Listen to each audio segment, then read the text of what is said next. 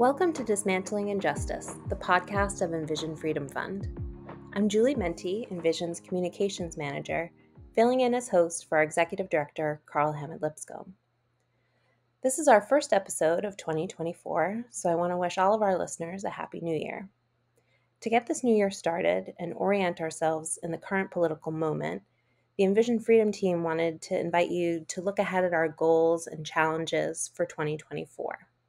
To help us do that, today I'll be joined by my amazing colleagues, Adel and Rosa Santana. Stay tuned for our discussion about what we're up against this year, our priorities for 2024, and how you can stay informed and involved with our work to dismantle the inhumane criminal legal and immigration systems, and build communities where everyone thrives in their freedom. There is, as always, so much urgency in this work, and we hope we can count on your support this year. We are incredibly grateful to everyone who supports Envision Freedom with their time, expertise, and financial contributions. There's so much we can do together to strengthen and inform our communities around what's necessary and what's possible. When we come back, I will be joined by Zoe and Rosa. All right, welcome back, listeners. I am now joined by two of my colleagues, Adel, who's our Director of Criminal Legal Strategy, and Rosa Santana, who is our Director of Bond. And I'm very excited to have you both here. Thank you. Thank you for having us.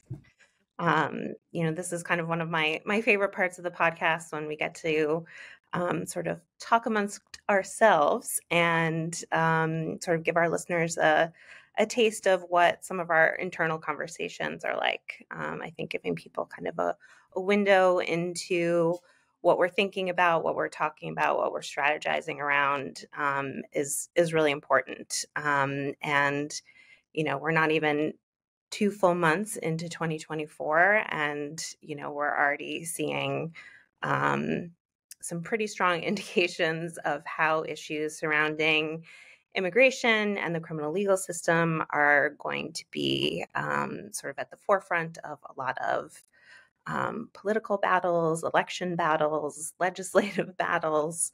And so we would just want to make sure that we give our listeners sort of an overview of the landscape and the status quo and the conditions that we're operating in. So we're going to look at a few different categories, sort of what the conditions are in detention, immigration detention, and also, our city jails, our state incarceration system. We're going to talk about how budgeting is, one of sort of the main ways that we see public safety and immigration being wielded, and of course, legislatively and politically. So those are sort of the three areas that we'll hit. But first, I think it would be, most helpful, what, at the center of everything we do are, of course, always the people who are impacted by these systems. So I'm wondering if the two of you could sort of give us an overview of,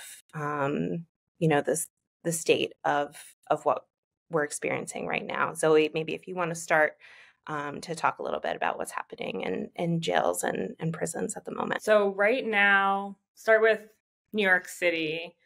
There are, on average, about 6,200 people in jail. This is back to where we were pre-pandemic. And just for comparison's sake, in the spring of 2020, that number was below 4,000. So now we're back up above 6. I think there's a commitment from the city to decarcerate and reduce that number in order to close Rikers. There doesn't seem to be any indication from our elected officials, from DAs or judges, that there's any urgency to reduce the number of people in New York City jails. Since at least 46 people died in city jails, and we're at 2 people who died this year. So with that, increasing jail population, we're also people are experiencing increased, mental health issues as a result of incarceration in jail. I think a lack of medical attention in jails. I think we all can agree that jails are not safe places for people. People shouldn't be there. But I think right now what we're seeing in New York City jails especially is, just like a complete disregard for people's basic well-being. And we've heard reports of there being roaches and like drain flies. It's extremely dirty. They also, I think medical staff there aren't bringing people to their medical appointments. There have been reports of medical staff not giving people their medication. And I think a lot of issues with the medical attention is what's caused deaths in certain situations in Rikers and in the jails in the city. I think one story that really stood out to me that happened recently was Rikers staff. They opened a unit to move people who were accused of arson into a unit that didn't even have fire suppression. So like knowingly moving people into, regardless of what they were accused of, moving anyone into a place that unsafe, that if there is a fire, there is no way of stopping it. There was another fire in which 20 people were injured in jails in April. So I think on all levels, the conditions in detention are awful, dangerous for people who are there, dirty. And I feel like it was awful to begin with, and it just seems to be getting worse. And I think that there needs to be more urgency around not only, improving conditions for people who are there, but like action needs to be taken to actually get people out of detention so that they're not there, in the first place. And then also, just having judges and DAs stop sending people there to begin with. Yeah. And we know that that's possible because only 3 or 4 years ago, as you said, the number of people being held at Rikers was below 4,000. So we know that where there's a will, it can be done. Yeah. And we're not talking about decades ago, this was just a few years ago. Yeah. So it's definitely possible. Yeah. And I would encourage folks to go back to one of our previous episodes that we recorded with Freedom Agenda. And it was a really powerful episode. The mom of someone who is incarcerated at Rikers joined us and, talked a lot about, the experience and the impact her son's incarceration has had on him and on her and their whole family. So I would encourage folks to go back and listen to that episode. Rosa, I think perhaps not surprisingly for us, a lot of similar issues when it comes to immigration detention, just sort of as the nature of incarceration, but also the fact that so many people in immigration detention across the country are actually held in county jails, not just federal detention. So I think it's, just sort of common sense that we're going to see a lot of crossover of issues. But if you could talk a little bit more about what's happening in the New York area. Yes. Like you said, very similar situations. But I want to start by just, giving some numbers of, folks who are currently being detained nationwide by Immigration and Customs Enforcement. So these numbers are back from January 28th, but, it has been kind of relatively stable since the end of last year. So the track reported about 38,498 folks detained all across the U.S. and about 67.5% of them were actually being held and they do not have a past criminal conviction. So they usually like this conversations like, oh, like everyone has a past criminal conviction, but it shows that most of folks don't have a past criminal conviction. And the numbers in our area are, I will say, they have been stable since November, the same as the ones in across the U.S. But there were about 220 people detained at the Elizabeth Detention Center in New Jersey, 510 in Batavia, and that's in upstate New York, and 62 at Orange County Jail. Something very surprising for me is like the amount of folks detained at Moshannon, Pennsylvania. That's about 1,200 people.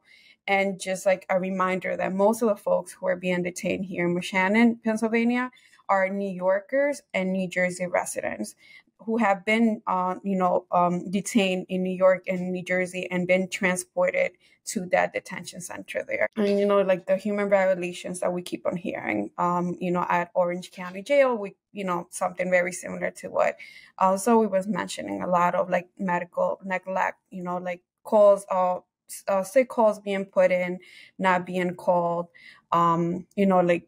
there's a lot of like racist harassment from guards.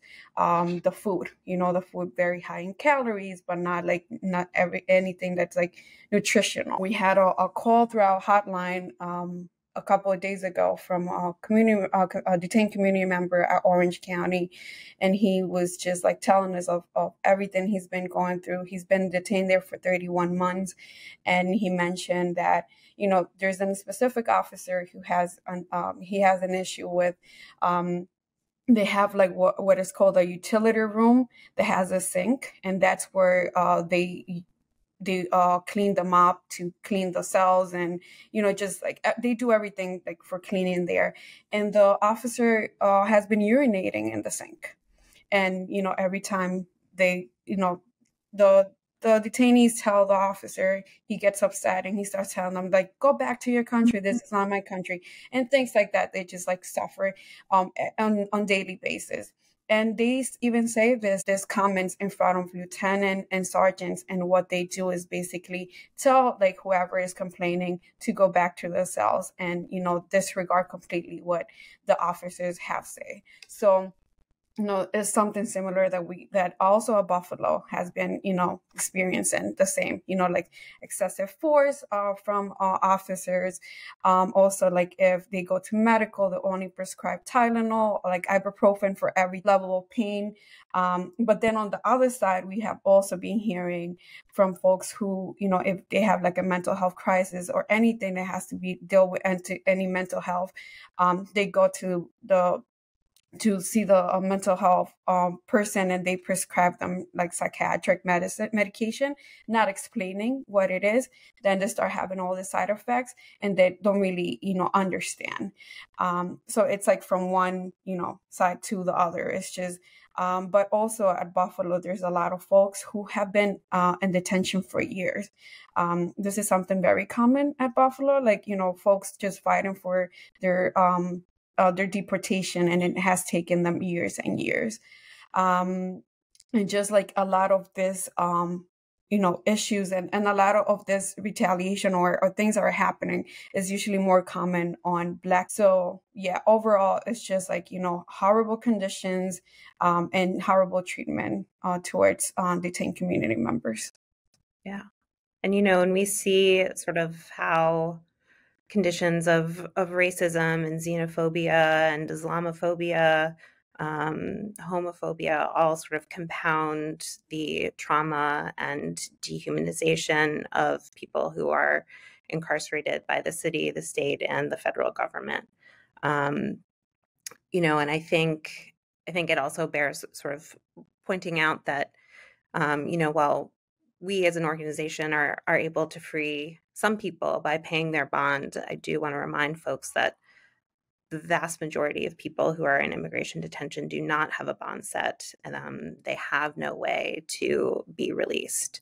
So that's just something that I want to remind people of, and that, the real solution to helping people is to advocate for everyone to be released into well-resourced communities that can support folks in the ways that they need with housing and actual informed healthcare and mental health care.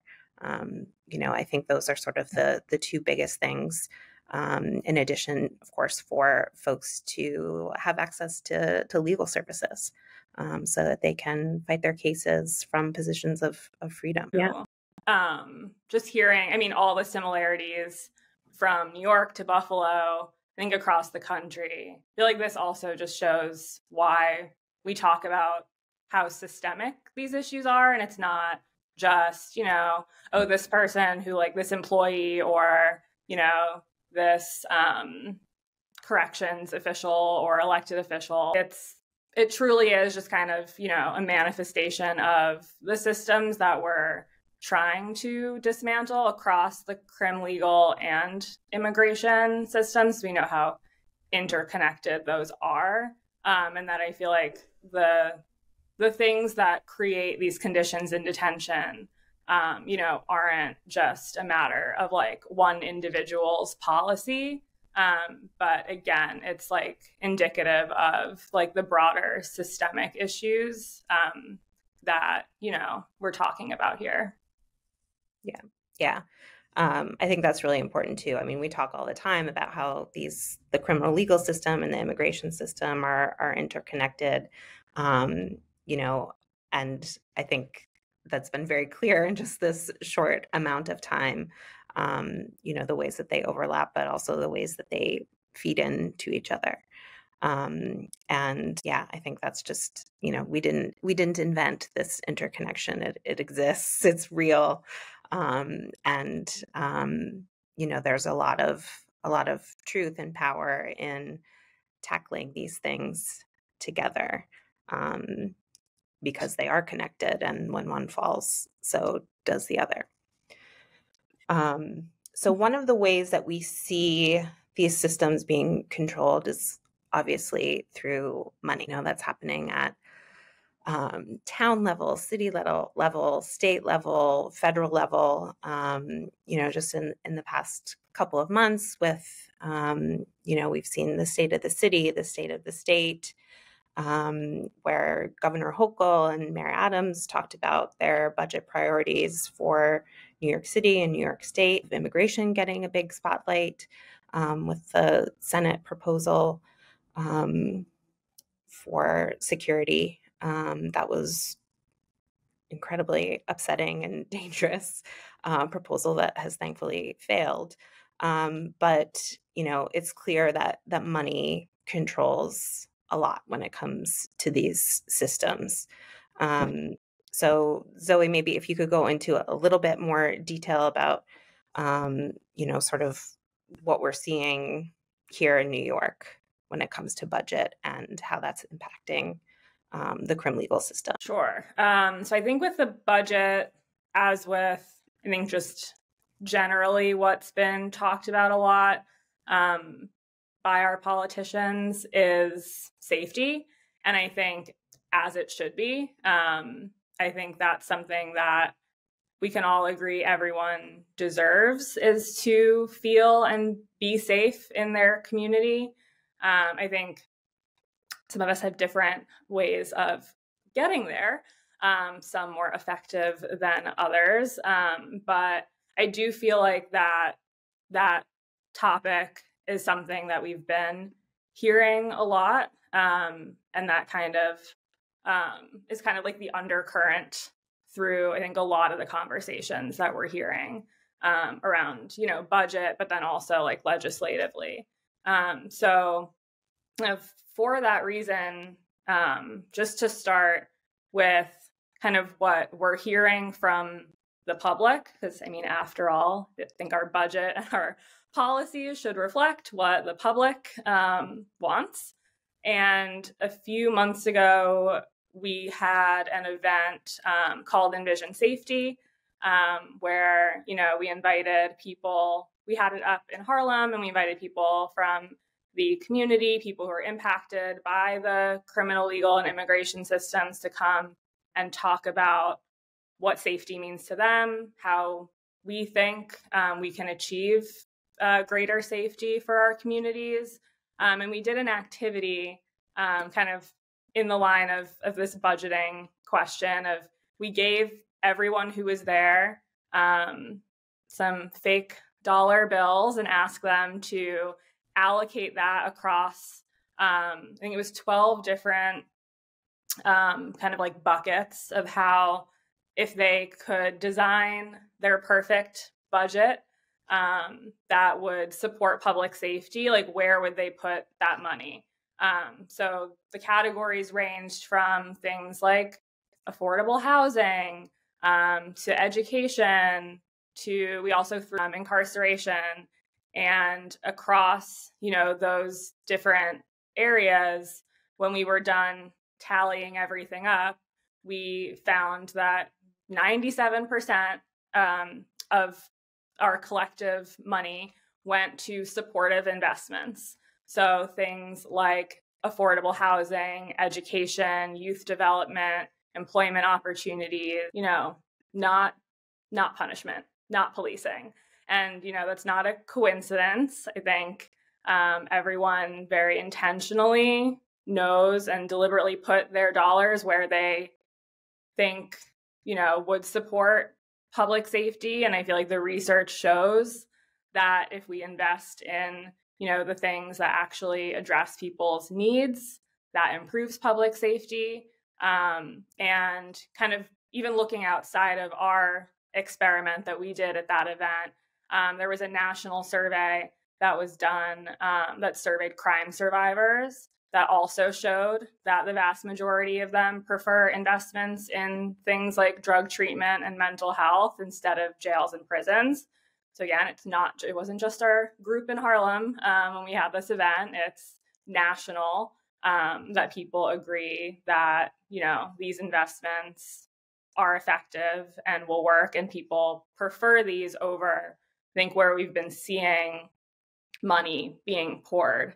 I think right now the status quo is funding prisons and jails, but it's clear that what the public wants doesn't reflect what we've been seeing from our elected officials in terms of budgeting.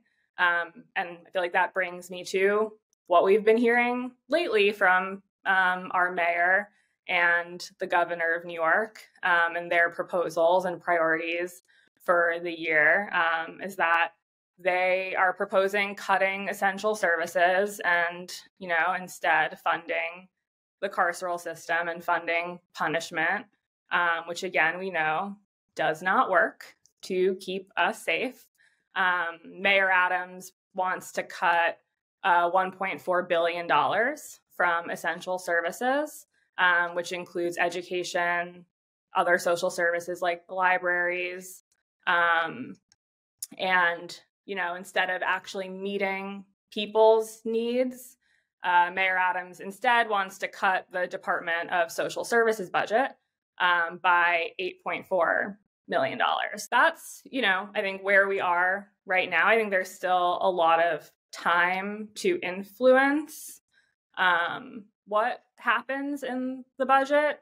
There's still, the city budget we still have until the end of June. So I think there's like a lot of organizing around the city budget that's being done to try and get the mayor to change this allocation of money, because I think we can't afford, no pun intended, to go another year where we're just increasing funding for like prosecutors and like creating new police units and increasing funding to all these things that we know and are like proven not to work to provide safety, while meanwhile like cutting all the things that are proven to improve public safety.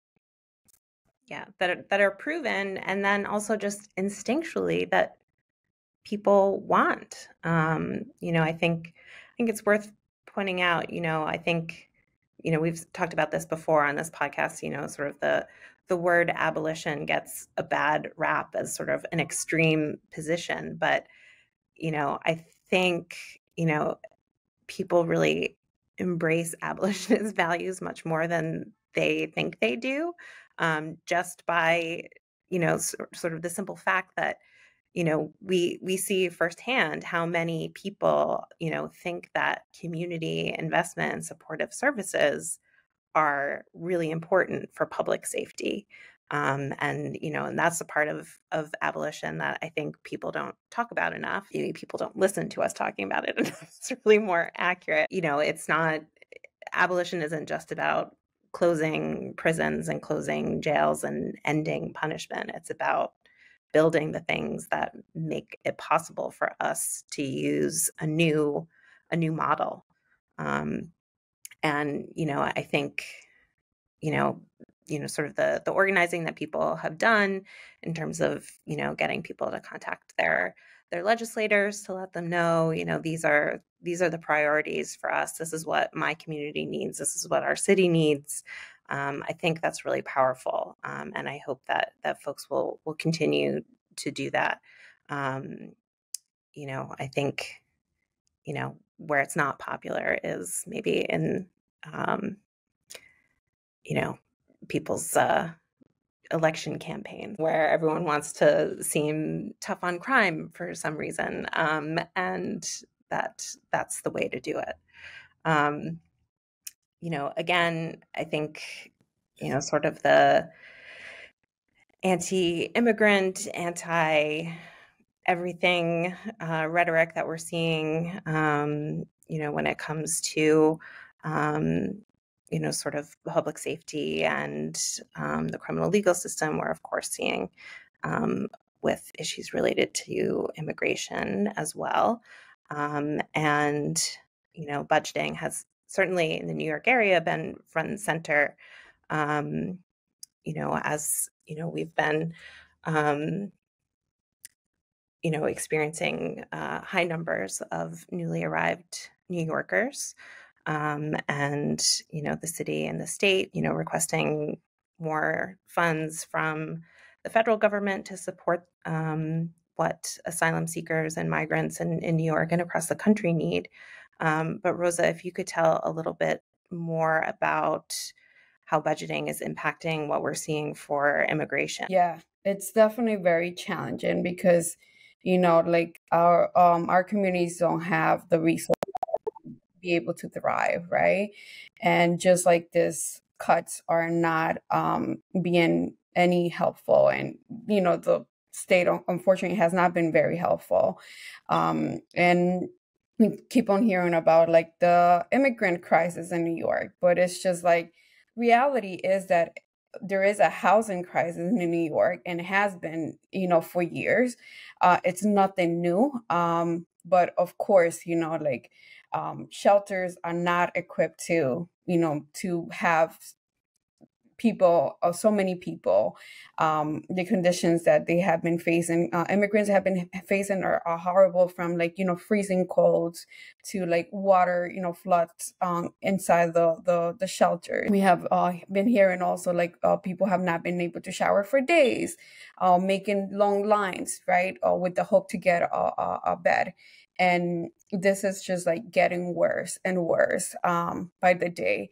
So, if it's nothing new, I don't think it has anything to do with like the immigrants coming. It's just that, New York is not given, New Yorkers what they need, which is housing. And there's so many other challenges, which like, lack of jobs, like lack of opportunities, especially for asylum seekers or, immigrants in New York and anywhere. It's so hard to try to find a job. And like something that I want to make it clear is like when people immigrate and they come to this country is because they want to work, right? They want to thrive. They want to be able to support themselves and support their families back home. So it's not that they don't want to work. And this is like, what the media is portraying, like, oh, people just want everything for free. No, that is not the case. They come here because they want the best. They want a best future for themselves and their families, and they want to work. But because of lack of opportunities, they're unable to find work. And because, they need an employment authorization document, which take months and months for them to be able to get. Also, like, they are also enrolled in, alternative to detention. So they're being surveillance all the time, either for the ICE check-ins or, reporting through their cell phone or voice recognition, ankle monitors that is making it harder and harder for them to be able to do, like what a normal person should do, which is go to work or do things. So there's so many lack of resources and so many challenges for, immigrant communities to be able to survive. Also, like mental and health care, that is something. And when we talk about immigrants, right, and we talk about like all the trauma they have endure and they have experienced from, like the conditions at their countries, to like the trauma of the journey. We know of like, community members who made the journey from Africa all the way to South America, Central America, to Mexico, passed through the Darien Gap, seen horrible things, to the trauma of now getting into this country and getting into detention, immigration detention. Then, okay, if they're able to get out of detention, now it's like no resources or being surveillance, through this alternative to detention. So there's like from trauma after trauma to trauma, and they don't have those resources. They're unable to access them. They don't understand how the system works neither. So like, it's very hard for them to be able to go to a mental health and talk about, what's happening. And we have heard from, immigrants that have committed suicide in the shelters because of that, because all the pressure. Something people don't understand is like they come here and they leave a lot of debt back home. So debt that is like haunting them, like, they're unable to survive here and unable to pay their debt back home. So, and also like with education, like for me, it's just like, all this wasteful money that is been put into eyes, that is put into the police, that should be going to education. Like, immigrant children are coming and they're struggling just to cope. And, it's a cultural shock for them, right? And there's no guidance, no support from the schools. And it is very sad because they don't understand. They don't understand, like they're coming for a better future, but they are, just encountering struggles after struggles. So yeah, we do, we hope that there will be more funding, hopefully, the budget, resources that we need for our communities to thrive. Yeah. I mean, there's limits to resiliency. And, I think, you're making an incredible point, Rosa, of how much, people have endured, and what their responsibilities are. And instead of making things easier, and understandable and logical, it's just one obstacle after the other. It's like, yeah, here's a shelter, but we're going to evict you and not give you any support after that happens. Or you can wait in this line in 30-degree weather and maybe we'll get to you. And I think it is really important, as always, to remember that, when we're talking about budgets, we're actually talking about people and people's lives. And, the adage that budgets are moral documents, if that's true, we're in some trouble. And we have a lot of work to do. And our elected officials have a lot of work to do. I think, when we think about obstacles and, either removing or adding them. It's not just money, it's also legislation. It's also election and political fodder. And again, it's very clear public safety and immigration are hot button political issues. And they're often become central points in campaigns and certainly in election years. And we're in for a doozy of an election year. We're going to be hearing a lot about these issues. There's going to be a lot of misinformation about these issues. There's going to be a lot of scapegoating and fear-mongering and things that we've seen before. This is all like out of playbooks that have been in operation for many years. So there's not going to be a lot that's surprising in terms of how we're seeing public safety and immigration sort of used as political pawns. Ultimately people impacted by, the criminal, legal, and immigration systems are going to feel the brunt of, of this sort of political bargaining.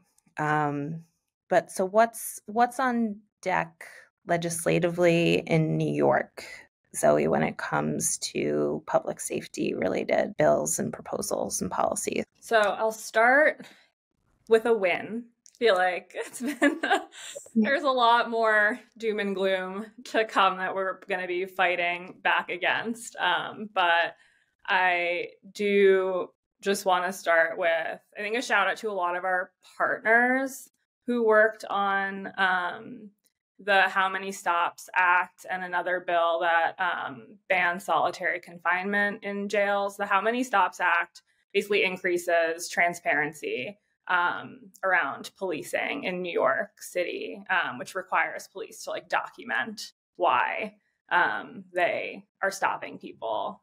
Because I feel like even though the mayor and others may want us to believe that stop and frisk is long gone, I think many people who experience it still know that that's not true.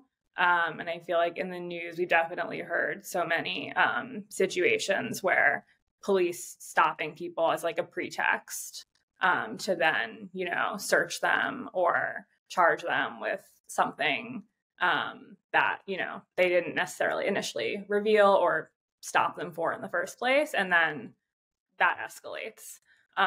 So shout out to, all of our partners who worked really hard on these issues. And after getting the city council to pass it, Mayor Adams did what Mayor Adams does best and, aligned himself with the law enforcement and vetoed both of those bills to try and quash any increased transparency or increased safety for people who are incarcerated. Thankfully, the city council passed it with a veto-proof majority.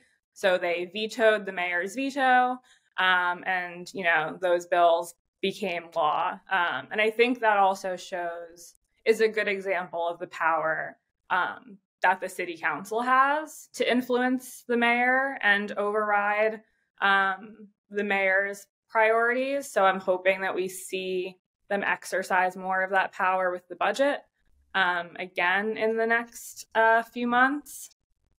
So just wanted to start with some good news and some wins that we saw at the beginning of this year before moving into, I think, looking ahead and what we're hearing from our mayor and our governor about bills that they are on their priority list. So there is also this focus this year on shoplifting. We've been hearing a lot of focus on hate crimes and on domestic violence. I feel like, these are things that ideally no one has to experience. But I think we also need to think critically and logically about if these things are happening, why they're happening, and what we can do to prevent these things from happening. And, instead of, for shoplifting, let's say, giving people resources to meet their needs so that they don't have to shoplift in order to get the things that they need. Instead, we have our mayor and our governor wanting to increase punishment for people who are accused of shoplifting. There's been talk of wanting to create a new police task force specifically focused on shoplifting. And also they want to change the law that would increase punishment of any incidents that involve retail workers. So kind of similar to what we see with anything that involves police officers being, getting handed down more punishment. They want to add retail workers to that category. So again, this like tough on crime narrative is showing up in the policy proposals that we're hearing from the mayor and the governor, and backed by like law enforcement. We also are hearing that they want to increase prosecution of domestic violence. And again, I feel like this is an issue that, of course, no one wants anyone to experience violence, domestic violence. Same with hate violence. But prosecuting these issues won't solve the problem. It won't, solve whatever underlying issues are causing these instances of violence. Similarly, with hate crimes, there's legislation that the governor wants to propose that would expand the list of hate crimes. So basically right now, hate crime's kind of like an add-on. So any charge can then be like bumped up to a hate crime. And they want to add a bunch more charges to that list, including graffiti. So that could result in graffiti becoming a felony.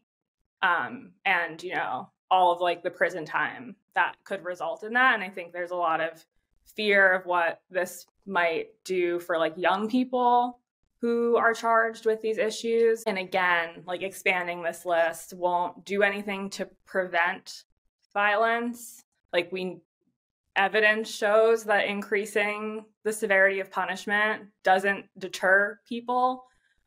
So if that's their goal, it's not going to do that. And all it's going to do is lead people to face longer sentences and drive up our jail and prison population and subject people to, I think, all the conditions that we talked about earlier. And again, do nothing to prevent these things from happening in the first place. And I think bail reform always is something that we're focused on. We fought to pass it years ago. We've been fighting to keep it intact since then.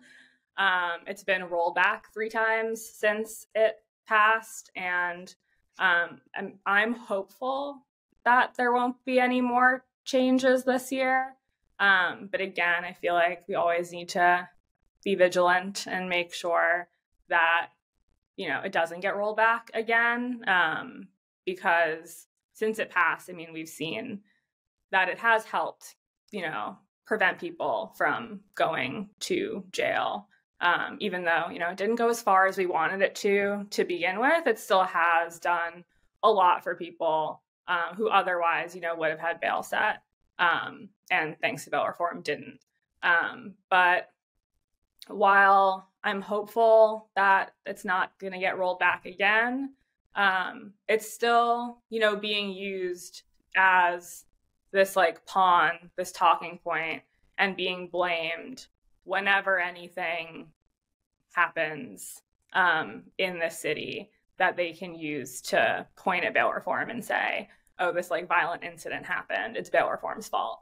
And I feel like from, all the work that we've done on it, and when you look into the data and the details of all these cases, more often than not, it proves that bail reform has nothing to do with this. And again, it's just being used to sensationalize and, cause people to be scared.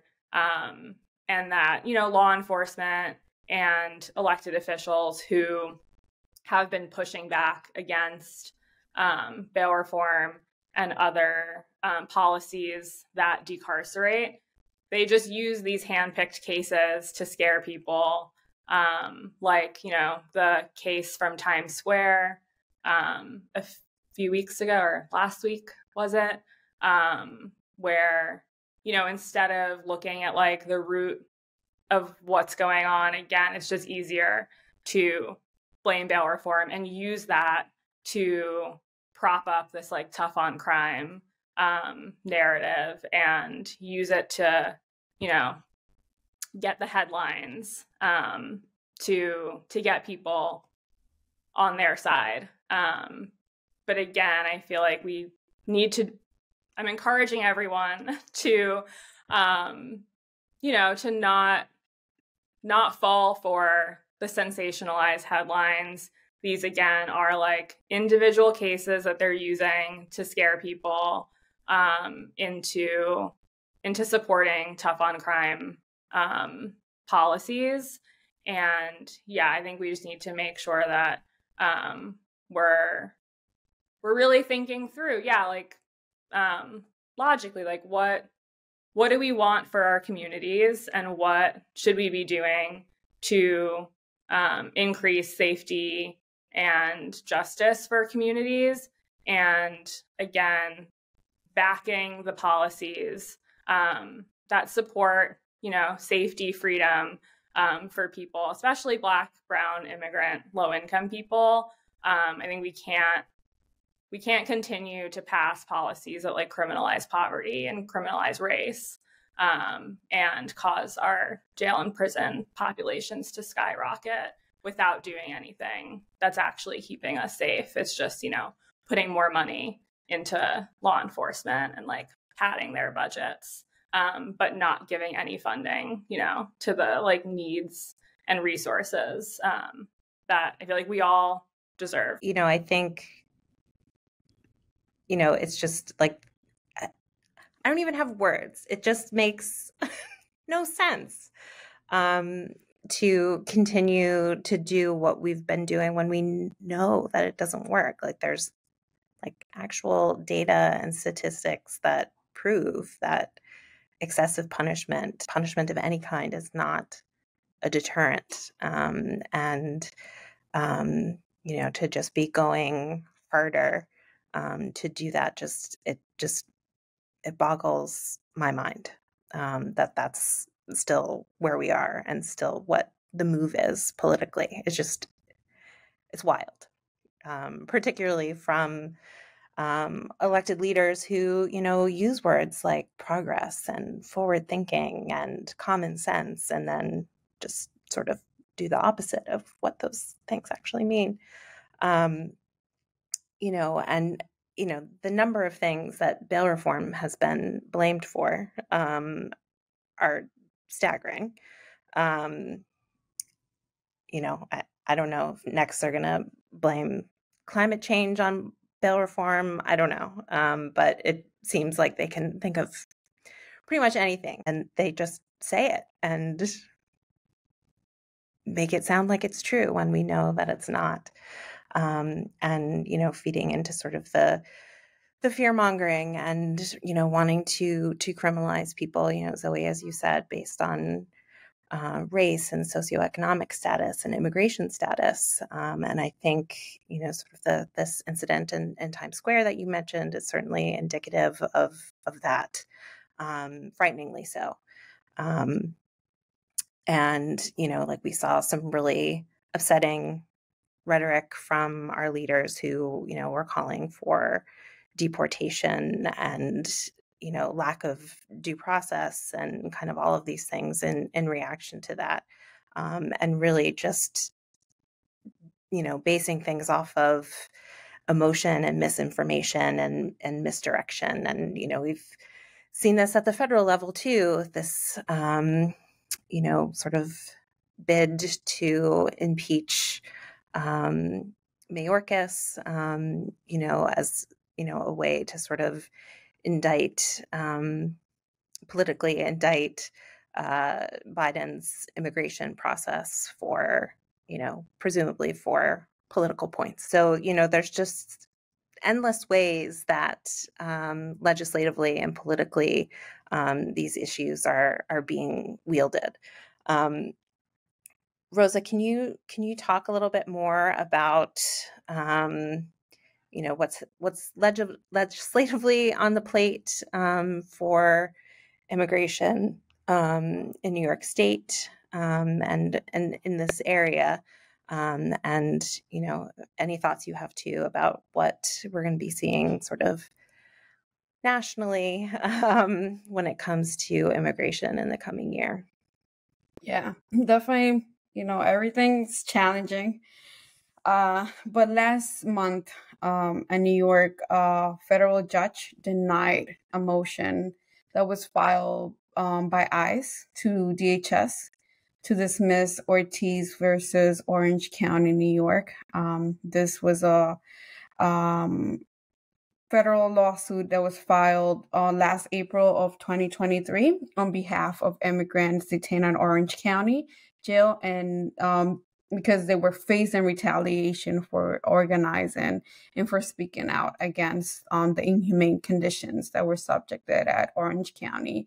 And it's just insane that these things are happening, right? Like, the lawsuit is not really not going anywhere, but these things are still happening and nothing is, people are not being accountable. There's also the dignity not detention. New York, back in 2007, New York became a leader for banning private prisons in the criminal legal system. But unfortunately, New York is doing little to nothing to protect New Yorkers, especially immigrant New Yorkers. So, several counties, we've been talking about Orange County Jail and also Batavia, they have ICE contracts to hold people in immigration detention. So what the Dignity and Non-Detention Act is trying to do is to get ICE out of New York. Getting ICE out of business, any business in New York, and is trying to create a welcoming state for everyone to live with dignity and freedom. But while this is happening, the Dignity Not Detention form a coalition, and this coalition has been working tirelessly, offering support for folks inside detention, just supporting them with commissary, any community support, pen pal, and just resources that are very needed for folks inside detention. And we also want to talk about the New York for All, and this is a legislation that will prohibit New York State and local government agencies that also includes all the police and sheriffs from making any collaboration with ICE. Just for them not to disclose any sensitive information, as we know, how these systems are intertwined. So any information that is provided could end up putting someone in immigration detention. So these are just two acts that we hope that will move forward and will make a difference in immigrants in New York, because it's needed. We know that just it's from a struggle to another struggle. So hopefully it will make a difference, and we will see no ICE in New York one day, just like we have in New Jersey, they were trying to pass, they passed something very similar to dignity not detention, but there's still that fight at the Elizabeth Detention Center, that's a core civic that has a contract, and it's just a fight to keep they wanted to keep that detention center open. So yeah, just like trying to like fight and making sure that, ICE is abolished. Hopefully it will happen, and we will continue to fight for that. Yeah. And I think, part of dignity, not detention too, is, not just closing detention centers in New York and ending contracts with ICE to detain people in county jails, but also making sure that people are released and that they aren't transferred. You mentioned, the facility in Pennsylvania, that's mostly people who are connected to New York who are being detained there. And there's, the reason for sort of isolating people from their communities and their families, it's not, it's being done on purpose. It's really shameful. And particularly, when you think about, sort of the people of New Jersey spoke and voted to end their incarceration of immigrants. And, it's the Biden administration that's trying to keep it open. So, I think there's just, there's a lot to be learned from sort of this ongoing fight. But, again, as, we said earlier, just as we know, decarcerate Rikers and protect people's personal and community safety. It's possible to close these detention centers and release people in safe, humane ways. And part of that is making sure that communities are well resourced, and there are, policies and organizations that are set up to provide the services and support that people need.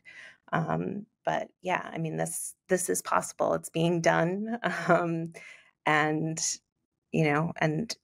I think that's one of the things that, at Envision Freedom, we're thinking about all the time. When we envision freedom, we're also being really practical about it. We're not, we certainly are idealistic and have ideals, but we also know that these are real things that can happen and have happened and should happen. So I think on that note, I think, we've painted quite a picture for people about where we are, what we're up against, sort of what factors are at play in preventing us from realizing our vision of freedom and safety for everyone. What's on deck for us in terms of priorities? So I feel like it's the focus this year is kind of twofold. I think one, it's working on preventing a lot of the harmful things that we've mentioned. So pushing back on all the harmful legislation that's being proposed, holding our elected officials accountable to, actually representing what the public wants and pushing priorities and policies that will actually keep New Yorkers safe. And then again, on the other hand, it's also working to, get a budget that funds all the things that we know, will improve safety. So, things like housing, education, mental health services, drug treatment services, getting a lot of that back in the budget and really up to like funding levels that will make a difference for the safety of our communities. I think one other priority that we're going to be ramping up this year is focusing a lot on prosecutor accountability. I feel like prosecutors have so much power in our criminal legal system and are largely the ones who are driving up the jail populations that we see. And they sit in a really interesting place too, where they are elected officials. So we have some DA elections coming up in 2025 that we're going to start preparing for. There is such little transparency around prosecutors' practices. So we're going to be working on projects to try and do what we can to improve some transparency into like what prosecutors are doing in courts. And then we've also been seeing, and this is not new, but I think we've been seeing, especially from New York City DAs, that they're getting more and more involved in state policy. So while they're elected officials, they're not legislators. They're not part of the legislative branch. So they don't, actually work with legislators to craft policy, but they do use their power to influence.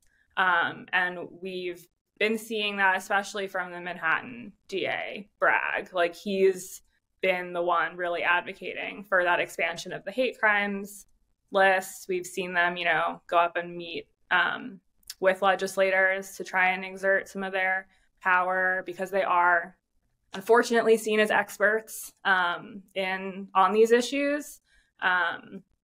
And so we want to do a lot of work this year, kind of ramping up our prosecutor accountability work, just knowing, how much power they do have over the outcomes that we see in the criminal legal system. And especially knowing that they're, elected officials. I feel like they should be, more than anything, listening to the people who put them in office and can just as easily take it away. And yeah, so I think, pushing back on harmful legislation, doing a lot more work to fight for investments. I think a lot of it's going to be through the budget in, the things that will meet people's needs and, provide those essential services, and doing a lot more work on like expanding a lot of the like non-carceral solutions that, are already happening, but we just need to see them working on a larger scale with more funding, and, bring down to the funding and the power that, we've been seeing for so long given to the carceral system. Zoe, can you say more about what non-carceral solutions are in our ongoing fight to check ourselves on our own jargon? Thank you. So non-carceral, very jargony, is, resources outside of, what we call like the carceral systems, like prison system, punishment. So things outside of punishment. So housing, voluntary drug treatment, not compulsory drug treatment, mental health care, just general health care. Did I say education, employment? I feel like all of the solutions that, we've seen work, but that exist outside of our criminal, legal, and immigration and like systems of punishment. And that includes outside of, I think sometimes we've seen like prosecutor offices like funding or running these programs. Like non-carceral really truly means outside of like these institutions of punishment. Rosa, when it comes to our immigration work, we say always that paying bond is just the beginning. It's a very important beginning, and sort of our ability to be in a position where we can, bring somebody home to their family or community is something that we prioritize always. But what else are we prioritizing for folks, in addition to paying bond when we can? Yeah. There's so many work that we have, to do this year and moving forward. But, one of the things is like, in order for us to continue to do this work, we need to get our money back from the bonds that we have paid. Recent study from Track, just a report that just came out about 2 days ago. It shows that there's about $2 billion that have been paid in bonds. We have in the year of 2019 was the highest bonds that were paid nationwide. That was about forgot, but that was like also for Envision, it was our year that we paid the most bonds. And just for Envision, we paid 341 bonds that year of 2019. That's a total of almost $3 million. So, it just like aligns with what the report says. So like for us, like knowing that there's so much money, right, being put into immigration bonds, but also like the returns of the refunds of those bonds, that we are not seeing how they supposed to be refunded.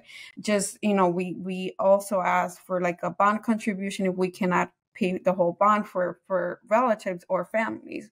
And a community member reached out to me last week and said, Rosa, like, my case was, dismissed since last year. And I had reached out to ICE and for them to cancel the bond. They canceled the bond. That was last July, and we still had not received a check.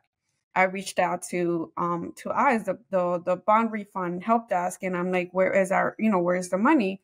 And they said, we send it to you. And I'm just like, no, we never received it. And we have different steps that we take. Like if once overseas, like something like, there's no way that all 3 different people were not going to see a check. So I said, we're going to trace it. And if, once we trace it, we see that it was not cash, then, in 60 to 90 days, you will be able to get it. And this is like, we are an organization. We know who to contact, right? We know like, who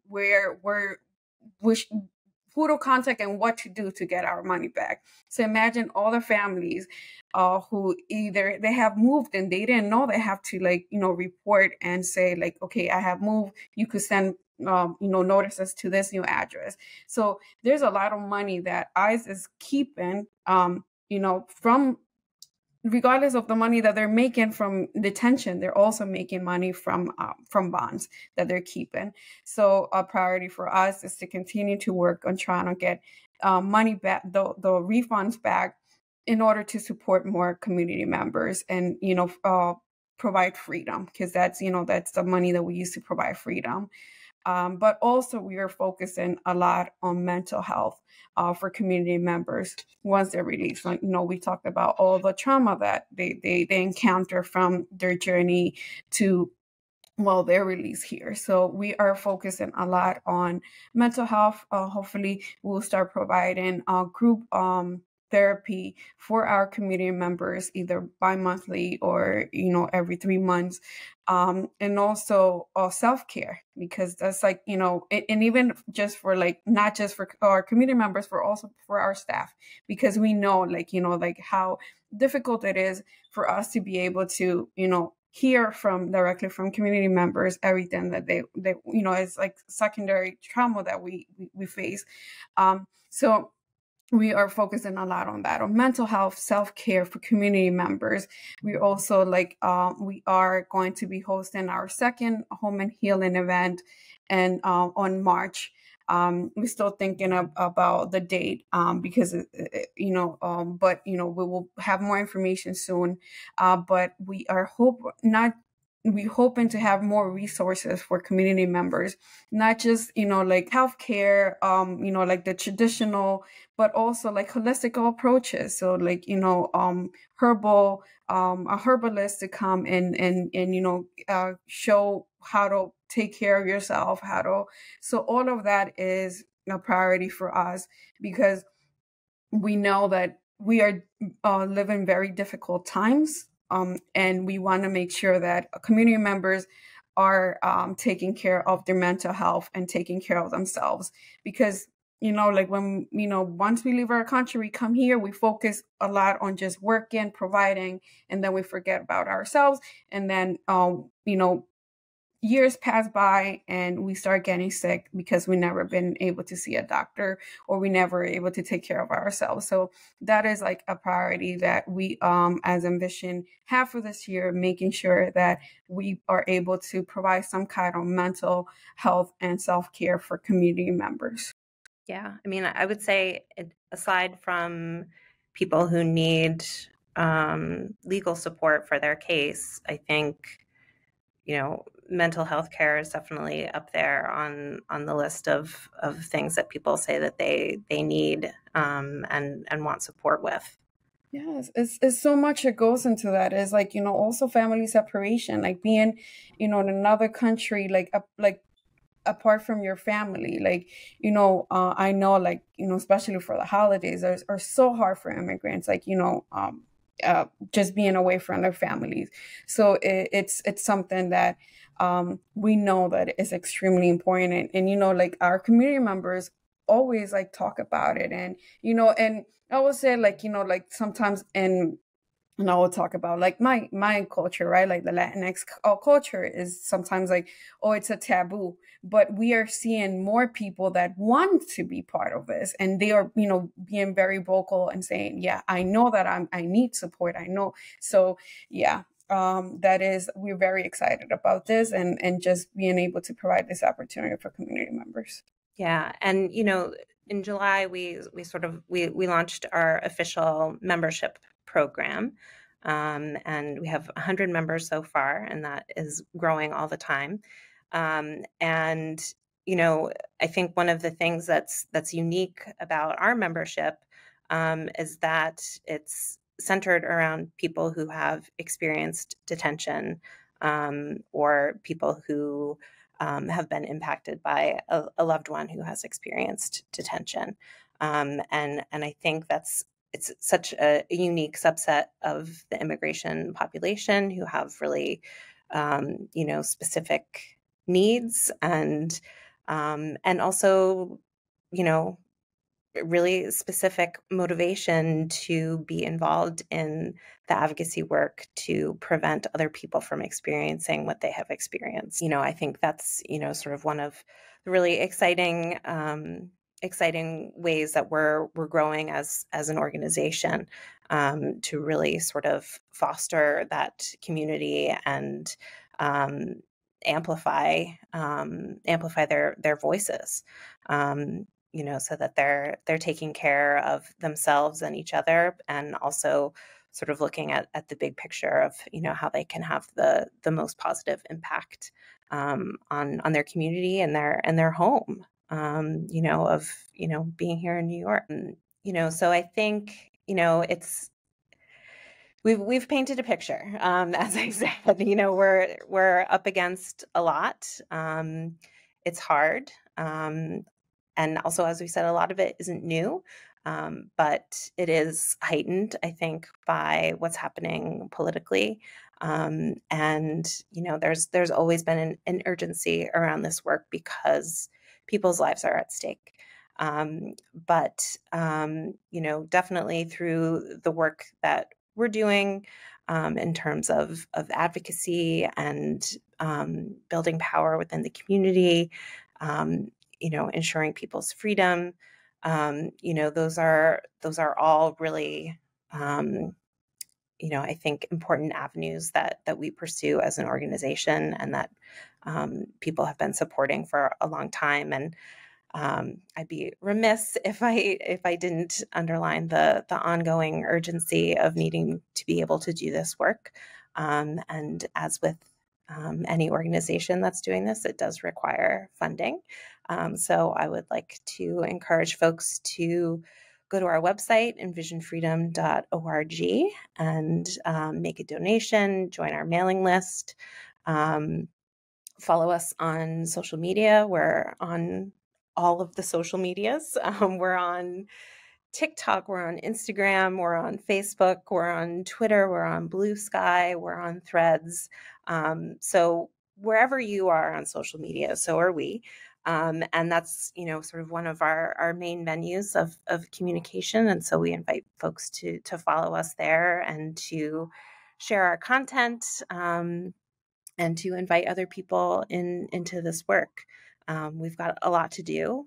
We know that there is the motivation to do it. We see it all the time. When we have community events with our members and with folks who are supporting us and who are interested in these issues, we know that they're out there and that there's a lot of us. So together, as we say, we win. So please join us, and thank you for listening.